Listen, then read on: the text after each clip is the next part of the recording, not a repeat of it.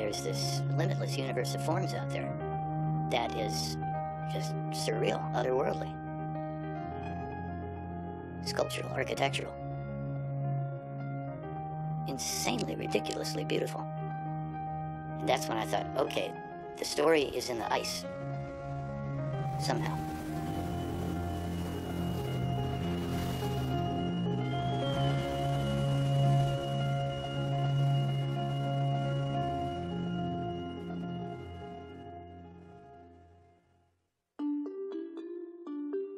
I was about 25 or so, I guess, and I was finishing my master's degree in geomorphology. And I loved the science, but I wasn't interested in being a scientist.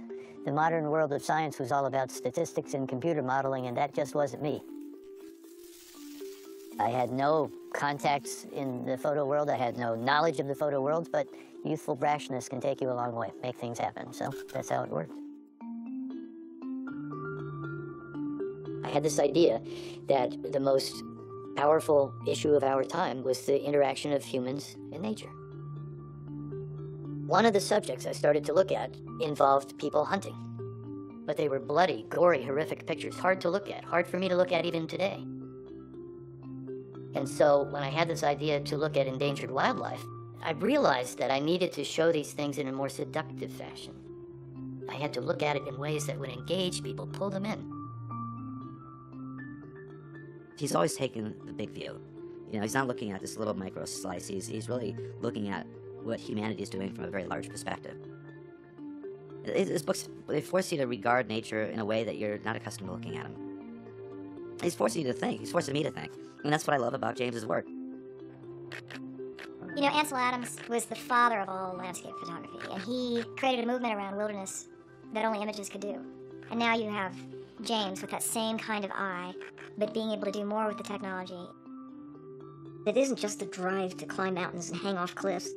He has the ability to capture it and weigh and communicate it. Observing it and knowing it is one thing. Sharing it and sharing it effectively can change the world. I did a couple of years of research on the climate change story, trying to find what you could photograph about climate change that would make interesting photographs. And I eventually realized that the only thing that, to me, sounded right was ice. He came to us with a proposal to do a profile of one glacier in Iceland. We essentially countered to him. We said, well, look, why don't we just do a bigger story? It was on the cover of the magazine. Most popular, most well-read story in the last 5 years. As I was shooting that story, I started to get the very strong sense that this was a scouting mission for something much bigger and much longer term that was about to unfold. The Solheim Glacier, the Sunhouse Glacier in translation, is where I really first got it. That glacier had been receding at several hundred feet a year, which is a lot. You normally have a little bit of advance in the wintertime and a little bit of retreat in the summertime. But when you see huge amounts of change, that's outside normal behavior. There was a real sense of the glacier just coming to an end and like this old, decrepit man just, falling into the earth and dying. It was very evocative, very emotional.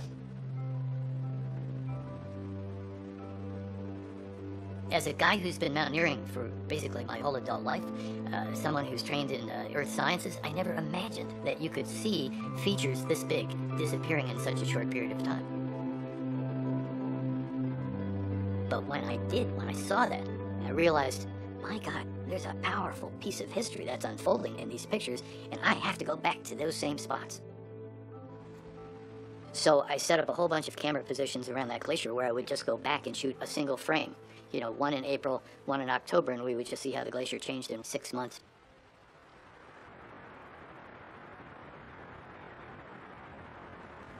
Right there where Scott is, stand right there. That's exactly where the ice was, right there. Right, over? Correct. That glacier had changed so much that, I'm not kidding, for like 3 hours, we stood there looking at the prints of 6 months ago, looking at the glacier going, we must be wrong, we can't be in the right places. Appear to be from over there.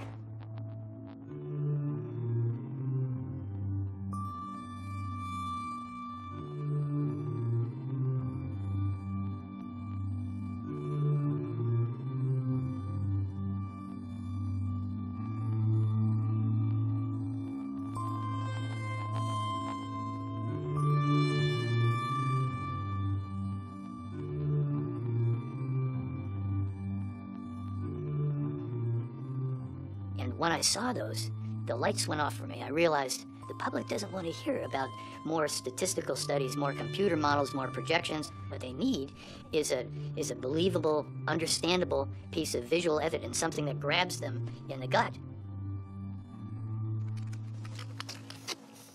So I created this project called the Extreme Ice Survey, or EIS. The initial goal was to put out 25 cameras for 3 years, and they would shoot every hour as long as it was daylight. We would download the cameras every so often and turn those individual frames into video clips that would show you how the landscape was changing. I thought that basically you could just buy all this time-lapse equipment off the shelf, slam it together, and put it out there. I was so naive about that. There was a custom computer that needed to be built, and there were 1,000 little engineering details that needed to be worked out, and a lot of trial and error because people hadn't built this stuff before. And it was clear to me it would have to be a team effort. I wasn't that into photography, but I talked him into letting me come up here and have a look at the system, because I was curious, and I really wanted to do whatever I could to get my foot in the door. Svava's the field assistant in Iceland. You ready? As ready as I can be. These are just really attractive because I think they're more picturesque and they're still big glaciers. Jason had a deep, deep well of experience about Greenland's glaciers, about Greenland logistics, about what the glaciers were doing. Tad's a glaciologist. He's the grandfather, the godfather of the knowledge base about those glaciers in Alaska. The scope and the scale of EIS is bigger than any other project since I've known him. They would, work all day in our little, used to be our garage, turned into a workshop, till sometimes 11, 12 o'clock at night.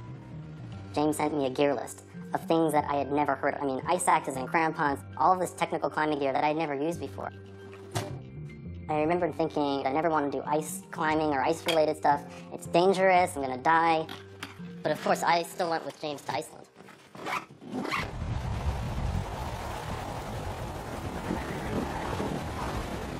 Yay! What? I'm just saying Jesus Christ. I'm just emphasizing how bad the weather is. Yeah, I don't need it. I get it.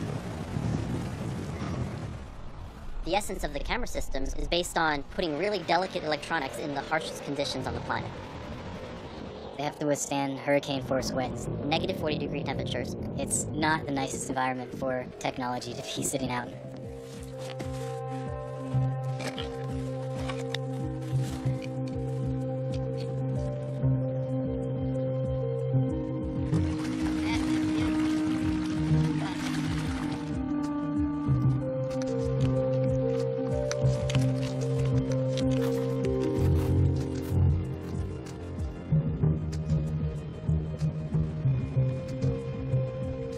Whatever the dangers of that boulder are, that's a better spot than this is. Well, we found a place to hide the camera. That's the good news. The bad news is we've got a major engineering project to try and get that thing anchored and supported. This thing is loose. Look how soft this stuff is. Yeah, it's got to be this section right here.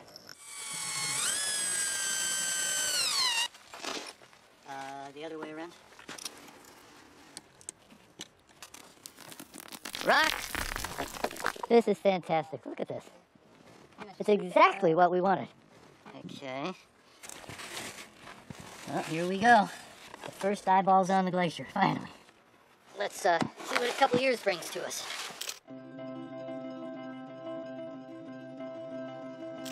We installed 5 cameras in total on that trip. After that, we went on to Greenland.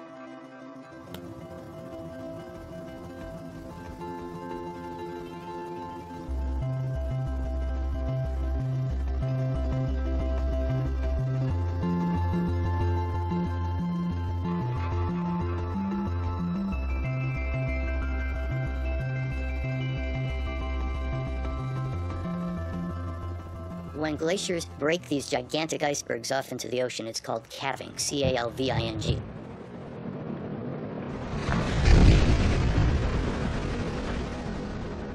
Ever since glaciers have entered the ocean, hundreds of thousands of years ago, ice has always calved off.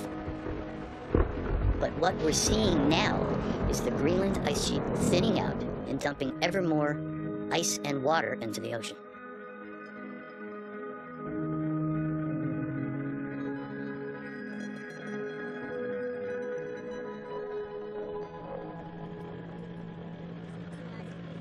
Okay, good. Yep, right up here.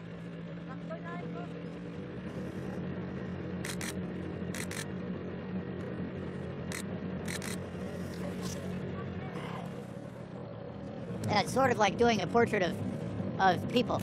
You know, Richard Avedon and Irving Penn spent their entire careers doing portraits of faces, essentially, and found endless variation and endless beauty and endless magic in those faces. And for me, that's the same thing as what's going on here. You know, you feel this tension between this huge, enduring power of these glaciers and their fragility. You know, they came from a great and impassive place, and now they're crumbling into these tiny little blocks of ice going off into the ocean. It's crazy.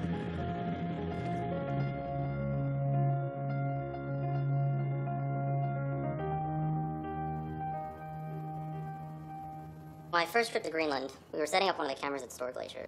When we got there, we saw this really bizarre-looking peninsula just kind of perched out at the front of the calving face of the glacier, where the glacier ends.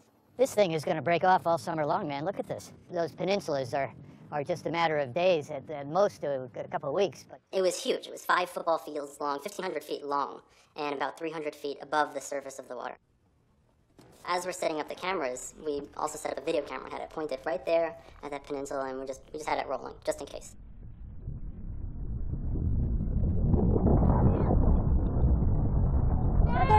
oh my God, a giant crack just formed. See that whole island is going away. Here it goes, man.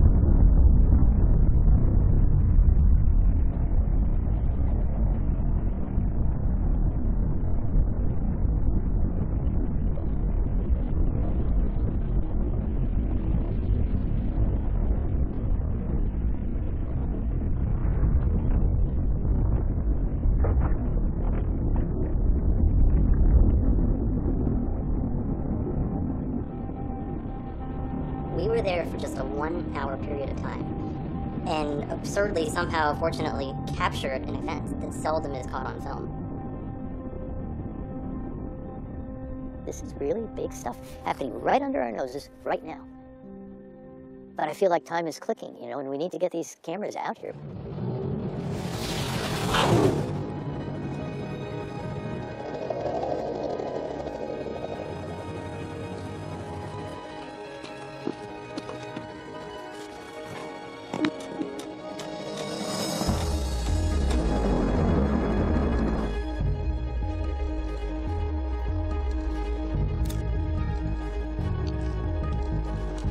Okay, onward. The logistics of things are just like crazy. It reminds you how far he's willing to take an idea.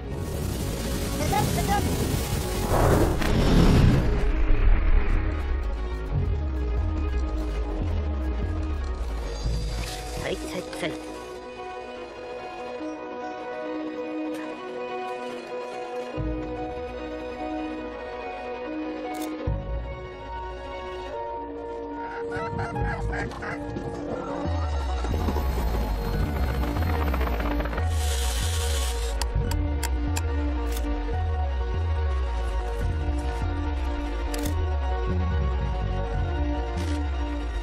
This is tonight's dinner, I just found out.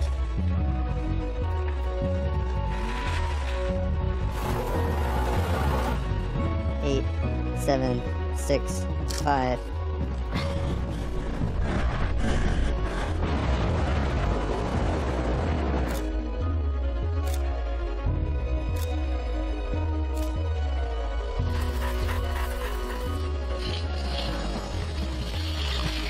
Ah, this is the way to travel, my friend.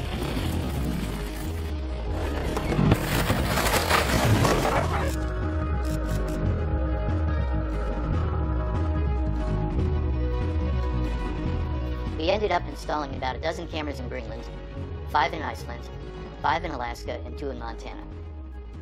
Frankly, I can't believe that, and we actually managed to pull this off.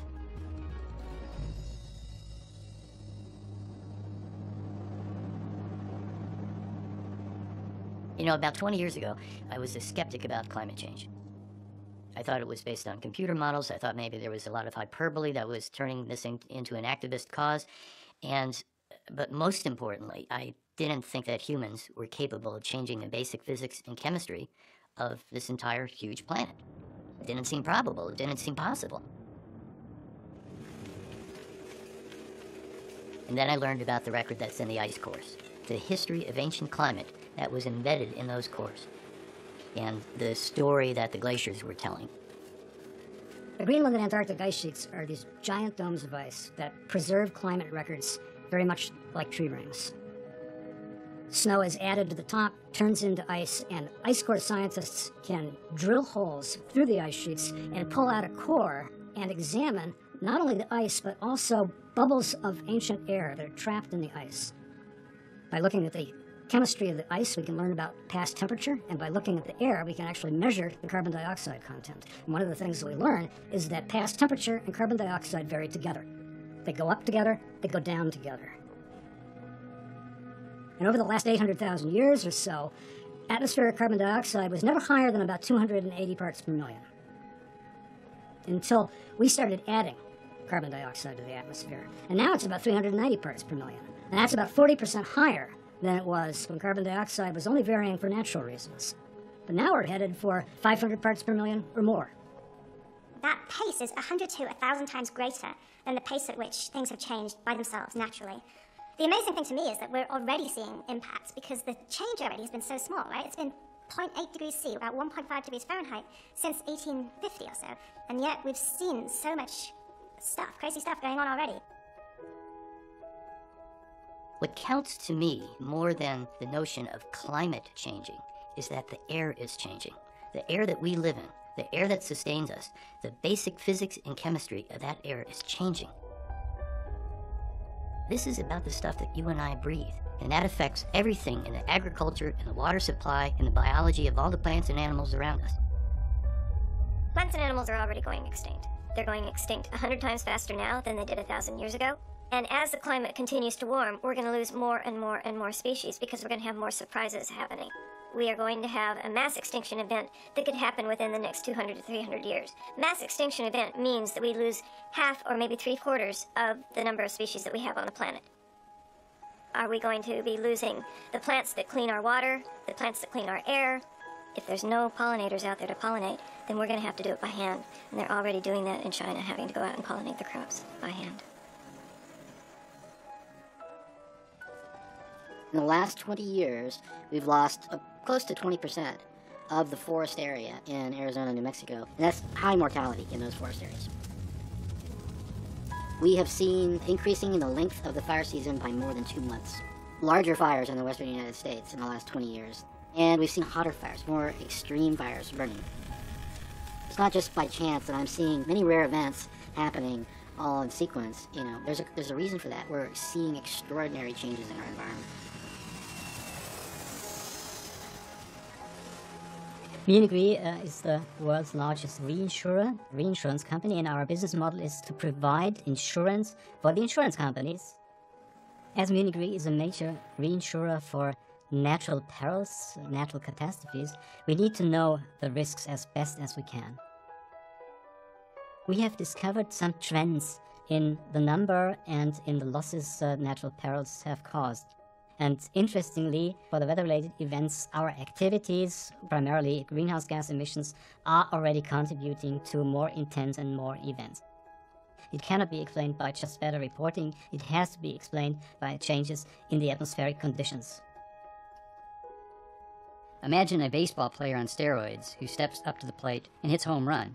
Can you attribute that home run to his taking steroids? Well, steroids occur naturally in very small amounts in your system. But by adding just a little bit to those steroids, you can change your background physical state and increase your chances for enhanced performance. And that's exactly what happens in the climate system. Greenhouse gases occur in very small amounts, but by increasing that just a little bit, you change the background state of the system and make it much more susceptible to increased extremes.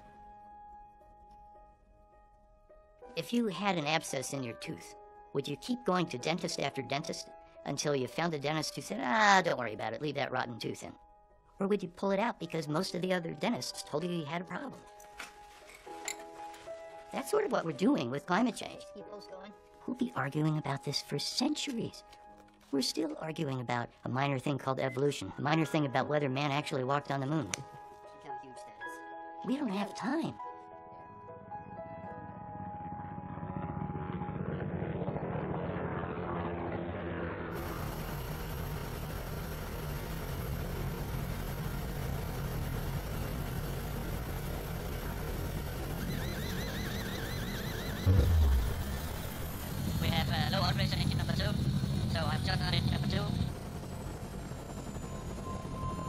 much power with what it did. You look out that window at that seawater with icebergs floating around in there, and you realize we go in that, we'll have 5 minutes of physical function, and in 10 minutes we're dead. The fire brigade will be on standby in case we need their help.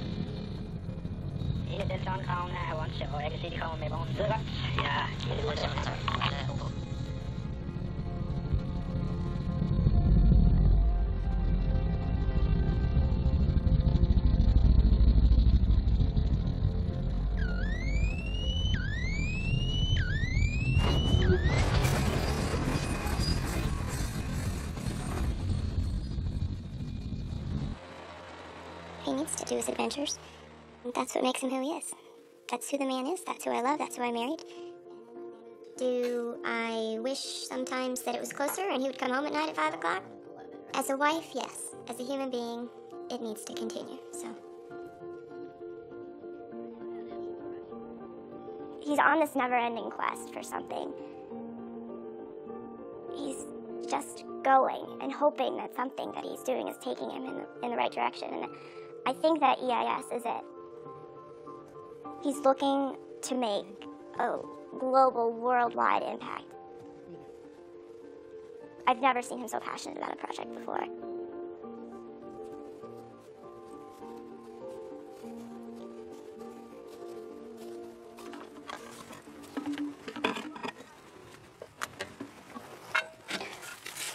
All right, this is better. It's my job to go out there every couple of months to visit the cameras, to go over if everything is okay. There was always a possibility that this would happen. This whole piece must have cracked off in one part, flew off into whoever knows where. The rock obviously did not read our warning. It's only shot 8 pictures in the past 24 hours, which is somewhat weird. Yeah, in fact, it's very weird. He could still shoot. Come on, please. Please work. It's dead. Has to be dead. So everything we're trying is getting thwarted.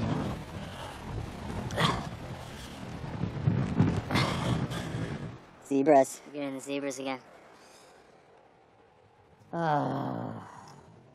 We've had numerous timer failures. We've had cameras buried under 15 or 20 feet of snow. Ugh. Oh, my. We've had plexiglass windows sandblasted. We've had batteries explode inside the camera boxes. I think it's a bird just kind of picking away at it. This is what a fox does to your cables when you're not looking. He had spent a lot of money, from grants, personal money, getting to Alaska, getting to Greenland. And when you go out there, you want it to work. And when something doesn't work, you feel so far from anything and anyone that can help you. I think it's in that voltage regulator.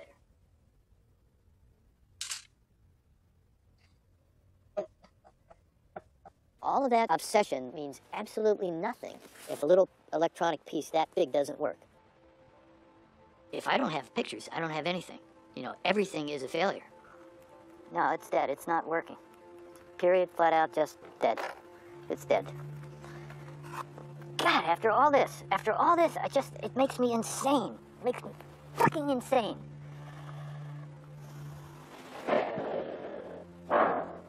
So disappointing. It's hard to see somebody that you love chase after something that might not ever happen.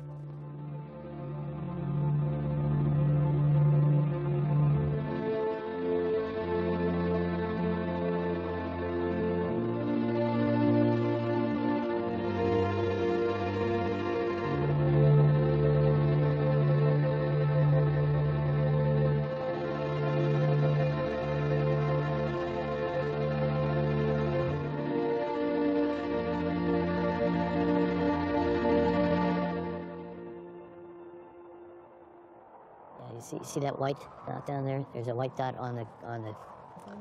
So something's happening inside the timer. Yeah. After months of troubleshooting, we realized that the core problem was in the voltage regulator and in this little computer timer, this custom-made computer that told the cameras when to fire. We worked with these guys at National Geographic, and we sat down and redesigned the controllers. we switched to an entirely different kind of a circuit that used less power, is a lot more reliable because it has a simpler electronic circuitry inside it. That was the turning point for the whole system. We had to replace all the old timers and had to wait for a whole season to check on them again and make sure that they were working.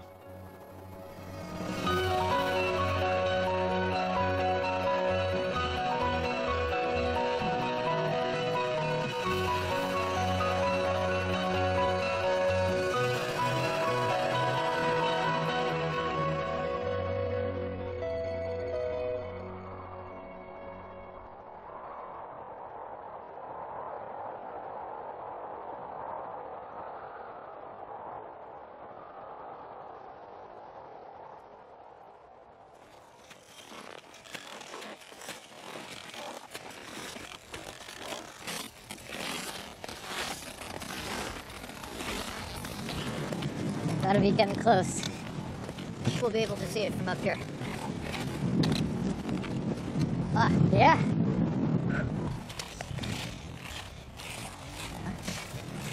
Okay. All right, this is a big one.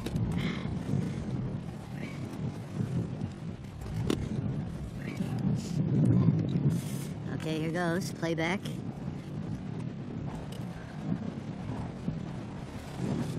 March 11th, 2008. It just shot. It's been working all winter. Oh, man. Yellow. I can't believe that worked. You know how cold it's been out here for how long? I'm unbelievably surprised. We have over 2,300 frames since June. Let me see this. And everything's working.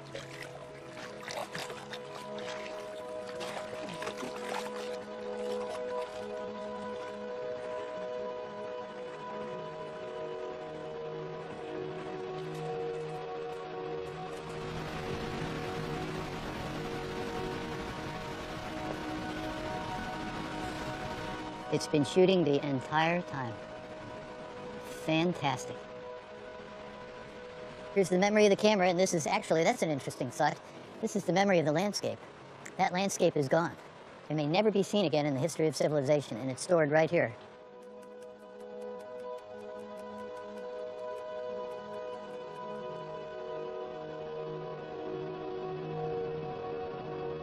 In 1984, the glacier was down there, 11 miles away. And today, it's back here, receded 11 miles. The glacier's retreating, but it's also thinning at the same time. It's like air being let out of the balloon. You can see what's called the trim line. It's the high water mark of the glacier in 1984. That vertical change is the height of the Empire State Building.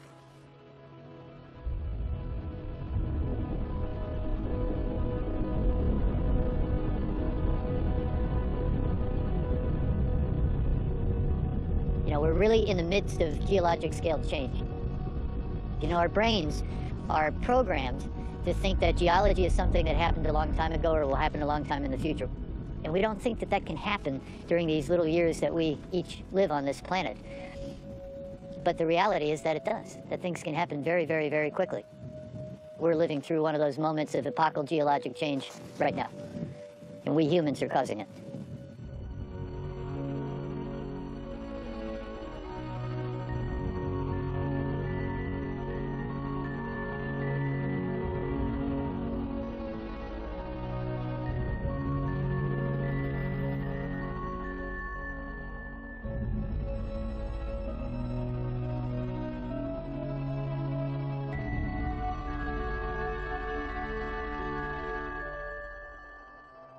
Up and down the edges of the ice sheet, there's this zone called the melt zone.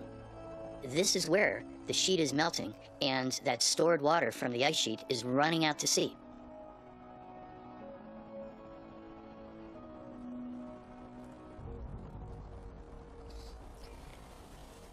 I have to wrap my knees for the day's festivities. This knee has had 2 surgeries on it already, and it really could use a third. Looks like the surface of the moon.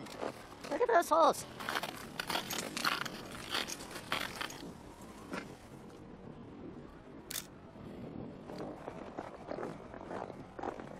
Oh my gosh, look at this stuff. I had no idea it was so thick in here. This stuff, this cryoconite, it's made from a combination of natural dust that blows in from the deserts of Central Asia, mixed with little flakes of carbon, fine particles of soot that come from wildfires, diesel exhaust, and coal-fired power plants. And on top of it, there's algae that grows out here. And all of that stuff accumulates in these little holes. And because it's black, it absorbs the sun's heat more than the surrounding ice does. And all over the surface of the ice sheet, there's literally billions of these little cryoconite holes melting away and filling up with water. And when you look down in those holes, you can actually see these little bubbles of ancient air being released as the ice sheet melts.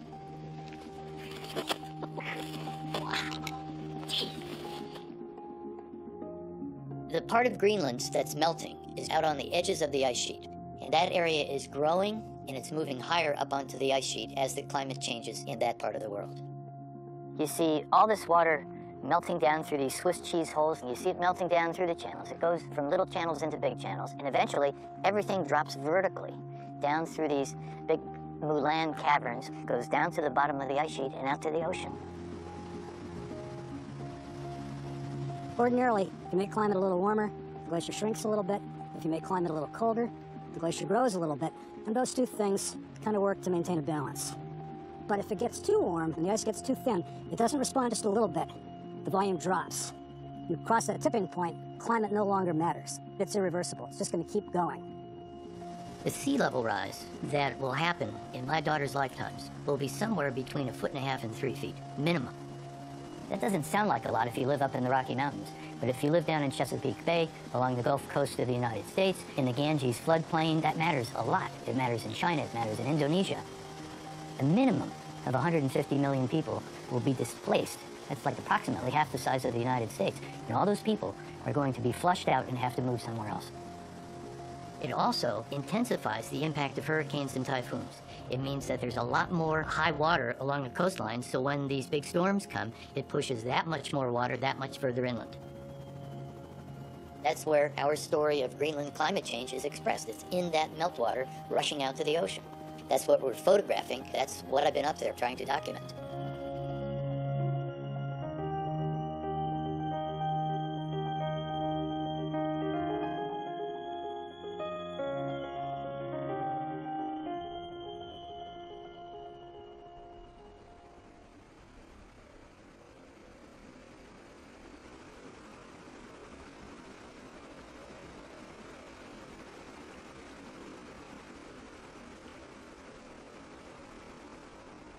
You know, I've seen this thing from your photos and sat pictures, but to be here, it's incredible. It's all becoming a little more real. While we're heading over, why don't I walk over there and give you some scale? Sure. Just be careful. Don't get too close to the edge, all right? Stay up where it's flat. This is really something. This is terrifying. This isn't a 10-foot little hole in the ground. It's 100 feet deep into an abyss. If you don't have that little dot of a person for scale, then it's lost. That is fabulous. This is a reasonable route right here. Look at that. Oh, yeah. That's like a gift. This is the dangerous spot. Yeah. For sure. Well, and then the other danger is that the whole thing suddenly implodes and the entire thing collapses, but I don't think that's very likely. This Mulan is one of thousands of Mulans all over the melt zone in Greenland. Every day, the ice is cooking down and water is pouring into the ice sheet. It's enormous. You can't wrap your head around how much water is coming off of this place. You got it.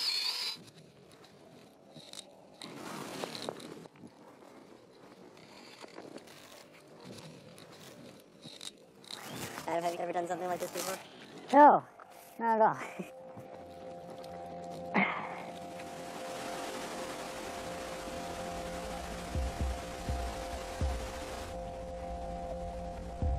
It's all calculated risk. It's not like we're just going out there and playing Russian roulette.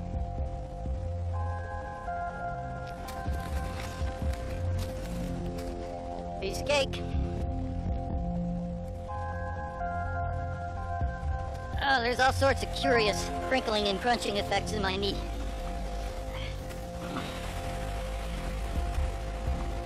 It's not what the doctor ordered.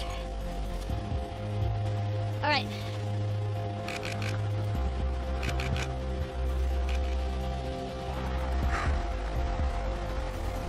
Look down.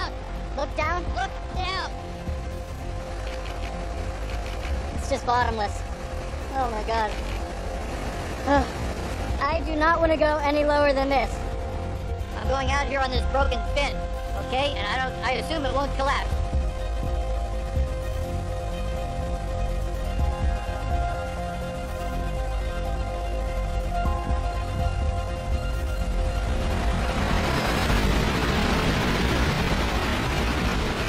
Okay.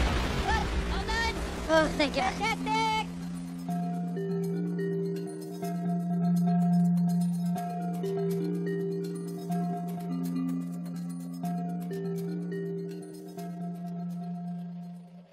There were audible chunks of gravel-like substances that I could feel rolling around in there. Bionic man. I was covering up the soreness with anti-inflammatories and painkillers so that I could function in the field, and I would think, oh, that's pretty good, not so bad. But the drugs were masking the symptoms way more than I had realized. Thank you.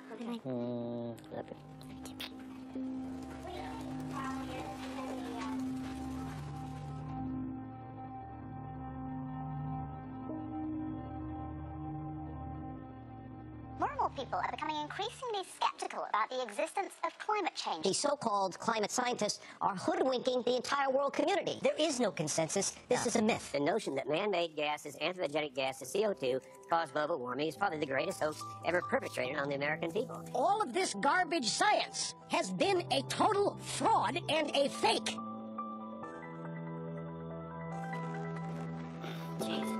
Jim was told after his surgery that hiking is not a form of exercise that they want him to pursue anymore. I'm not sure that's sunken in quite yet.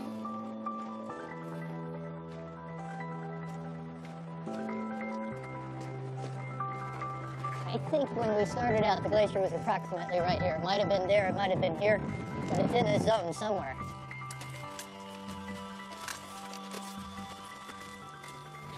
Look at this.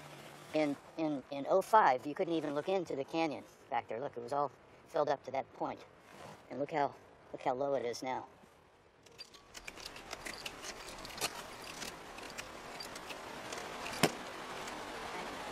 Beautiful.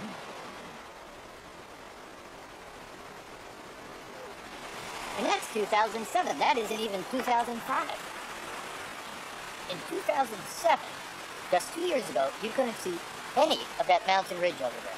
The thing is deflated tremendously. I mean, I don't know what the number of feet is, but it's a lot. If I hadn't seen it in the pictures, I wouldn't believe it at all.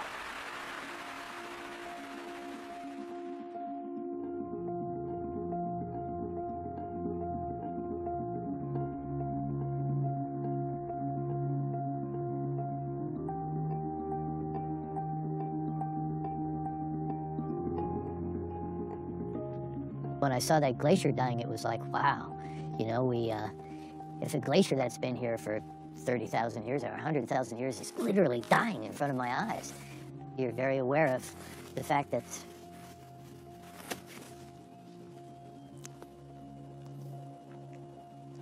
you know, sometime you go out over the horizon and you don't come back.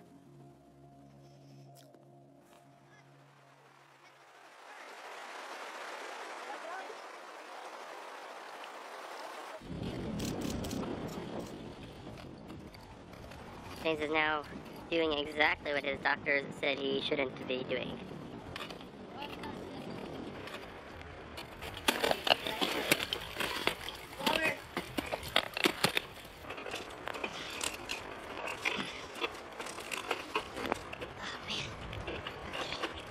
A little more. Okay. Yes, there you go.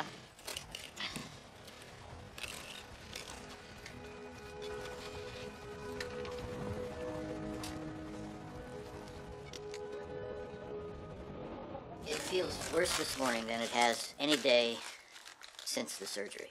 It felt better the 3 days after the surgery than it feels right now. I think the best that can be said about this is I'm a safety liability. You can maybe limp your way up, but you can't go down that. Unless you're in a wheelchair. I mean, we need to go up there. check on the camera and all that, but you don't necessarily need to do it. I mean, that's more of a climb than we did in the past 2 days. I have a hard time letting ideas go, you know.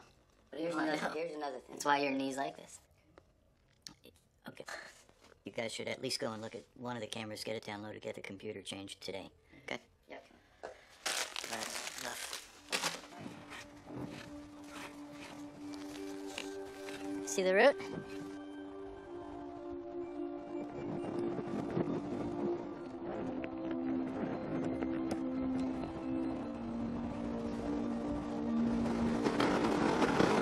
Okay, hold on. Oh, you get in there. Ah! That's it.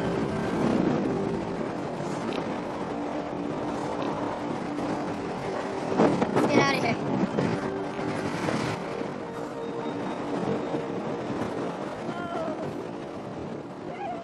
Every once in a while, I get this thing in the back of my head saying, "What were you thinking?" Maybe that office job wasn't so bad. Look, The sandwich is better here. after the sandwich, I'm totally happy to be here. This project is, now we're 2 years in. We have like hundreds of thousands of images. It feels like, yeah, he goes to that point where he can't anymore, and sometimes you even feel he's going further. Yeah, you hear how he speaks about it. He says, well, so I'll just do a fourth knee surgery, you know? Like, however many it takes to keep him going. Like, most people say, I'm gonna get knee surgery to fix me, you know, kind of to make it better. But for him, it's to make it better so that he can keep on pushing it, destroying it, basically. And then maybe he'll just have to do it again.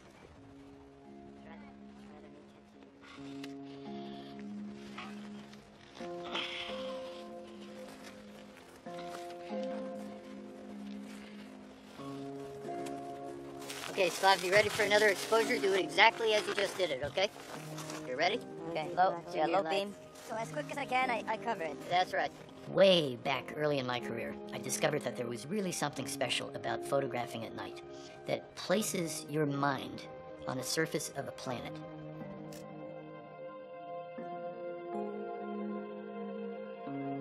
You're no longer just a human being walking around in the regular world. You're a human animal striding around on the surface of a planet that's out in the middle of a galaxy. We as a culture, we're forgetting that we are actually natural organisms and that we have this very, very deep connection and contact with nature. You can't divorce civilization from nature. We totally depend on it.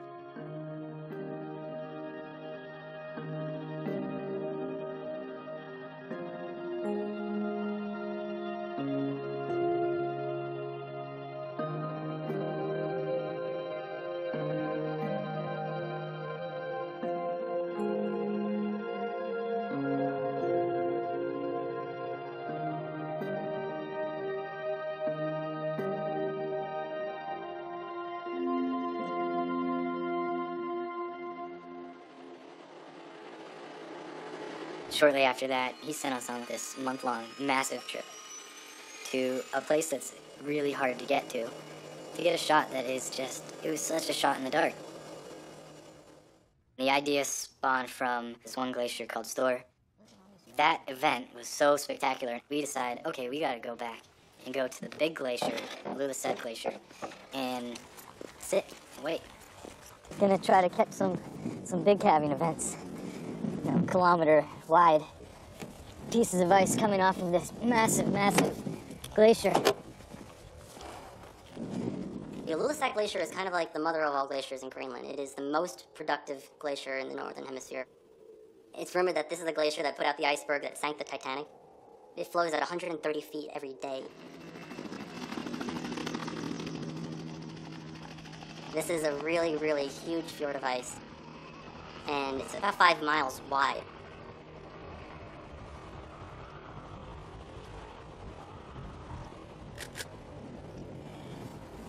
It's massive. I totally lost him. You see him He's still? going, he's about to turn and go in front of the peninsula that we think's gonna go. Gotcha. He's at the base of it.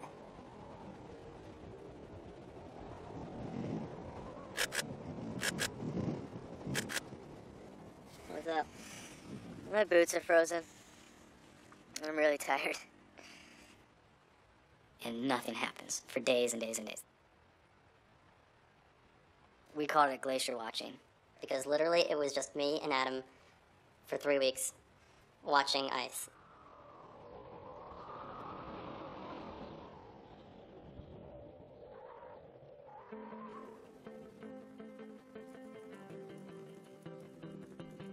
Photography for me has been, as much as anything, about a raising of awareness. Through that camera, we become vehicles to raise awareness outside my own experience. And in this case, we are the messengers.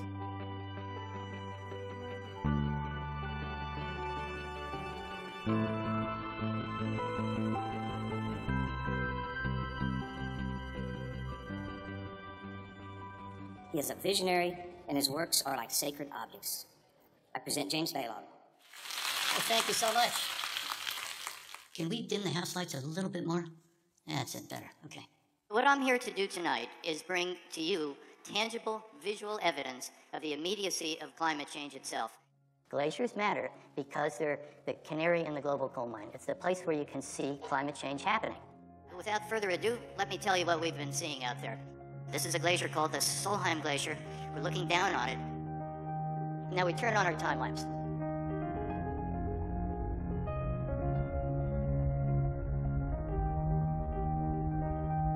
You can see the terminus retreating, you can see this river being formed, you can see it deflating.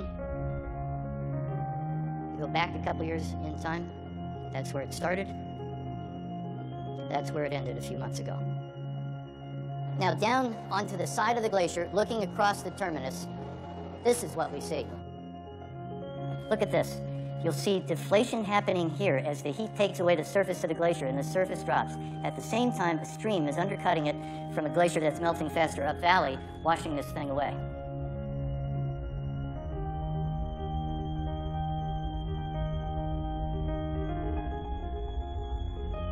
The vast majority of glaciers in the world are retreating. Glacier National Park Montana will need a new name. We'll be calling it Glacier-less National Park by the middle of the century because all the glaciers will be gone. There's such a strange, bizarre fascination in seeing these things you don't normally get to see come alive.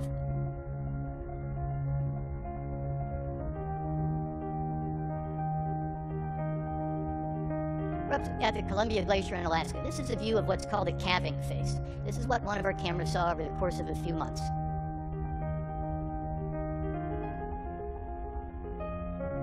The action at Columbia is in part due to local glacier dynamics and in part due to climate change. Here's another time-lapse shot of Columbia. And everybody says, well, don't they advance in the wintertime? No, it was retreating through the winter because it's an unhealthy glacier. We realized it was retreating so far, we had to turn the camera upstream to follow the retreat.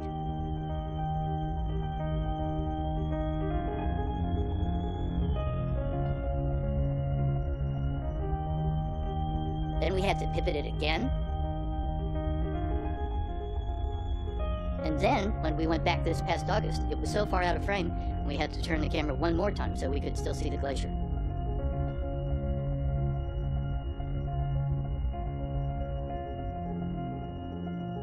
So that's where we started 3 years ago, way out on the left. That's where we were a few months ago last time we were into Columbia.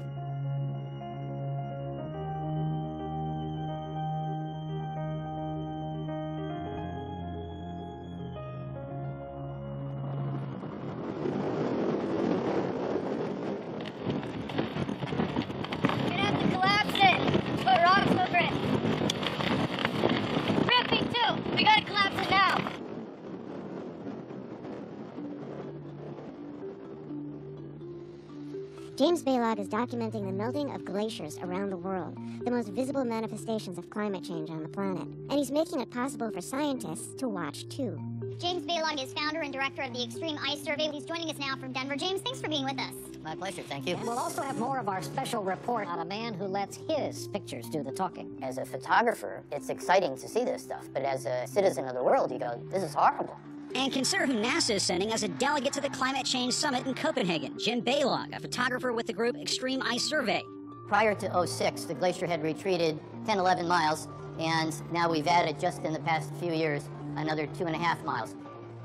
One of the things you often hear in the debate about glacier change is that there are glaciers around the world which are also getting bigger and advancing. So how can that be? How can that be a response to a global warming signal?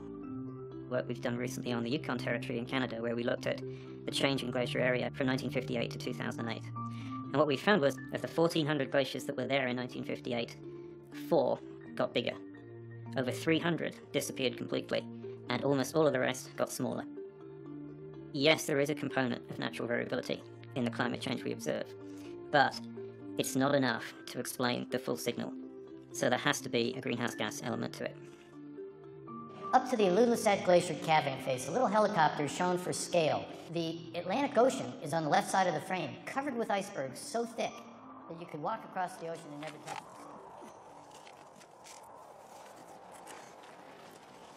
I'm on the phone with Jim on one of our regular check-ins. Jim, nothing's happening. Jim, it's going well. We had some serious bouts of wind, but other than that, things are fairly well set up here. We've got some continuous time lapse going. It's starting, Adam. I think. Adam, it's starting. Oh, wait, Jim, this is the big piece is starting to gas. Let me call you back. All that. Okay, bye. Still going? Yeah. That V section right there. Holy shit, look at that big bird going. Up forward right, right? Yeah. Look at that. You see how, look at the whole thing.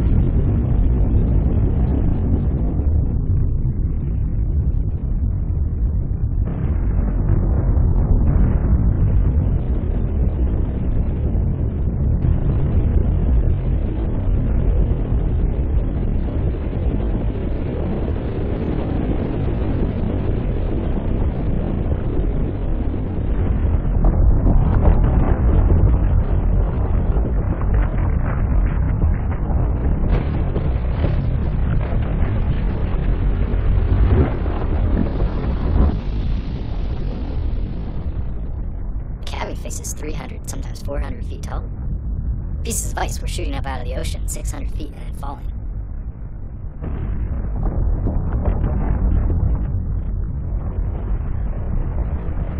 The only way that you can really try to put it into scale with human reference is if you imagine Manhattan. And all of a sudden, all of those buildings just start to rumble and quake and peel off and just fall over and roll around. This whole massive city just breaking apart in front of your eyes.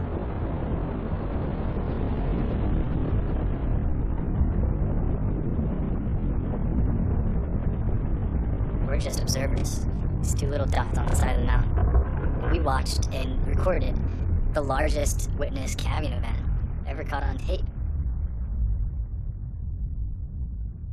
So how big was this calving event that we just looked at? We'll resort to some illustrations again to give you a sense of scale.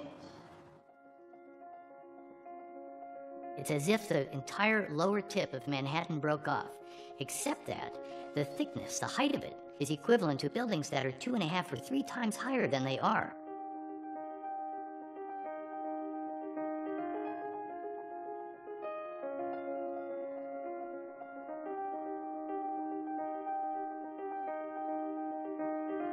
That's a magical, miraculous, horrible, scary thing. I don't know that anybody's really seen the miracle and horror of that. It took 100 years for it to retreat 8 miles from 1900 to 2000. From 2000 to 2010, it retreated 9 miles. So in 10 years, it retreated more than it had in the previous 100.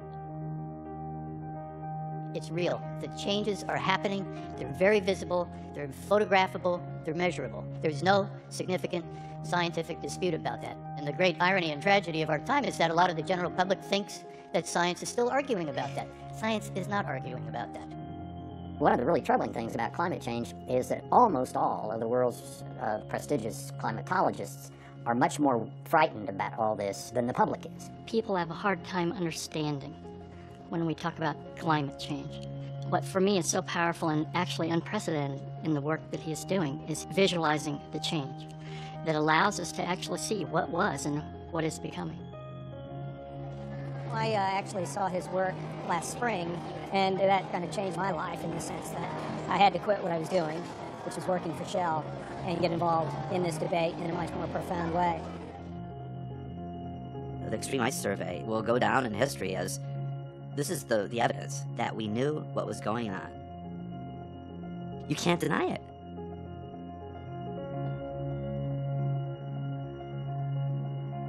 We don't have a problem of economics, technology, and public policy. We have a problem of perception, because not enough people really get it yet. I believe we have an opportunity right now. We are nearly on the edge of a crisis, but we still have an opportunity to face the greatest challenge of our generation, in fact, of our century. Thank you.